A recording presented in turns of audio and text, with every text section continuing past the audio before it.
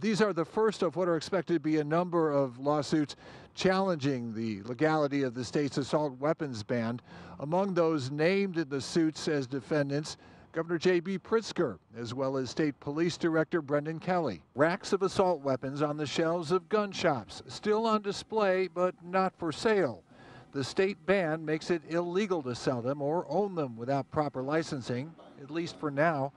A number of lawsuits aim to strike down the law passed last week by the Illinois General Assembly. Much of the actual statute is so vague and ambiguous that not even lay people, but probably not many experts can really agree on what it purports to outlaw. Attorney Thomas Magg filed what he believes is the first challenge to the assault weapons ban on Friday.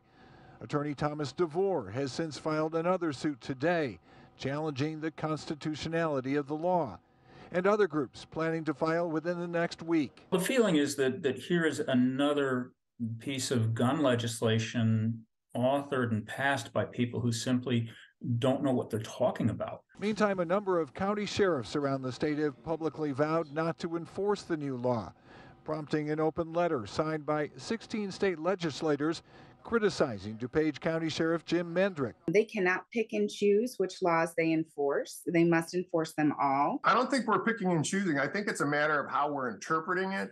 I don't think we're interpreting this the same way. According to downstate attorney Tom DeVore, who filed one of the lawsuits, a judge in Effingham County has scheduled an emergency hearing for tomorrow to consider a temporary restraining order.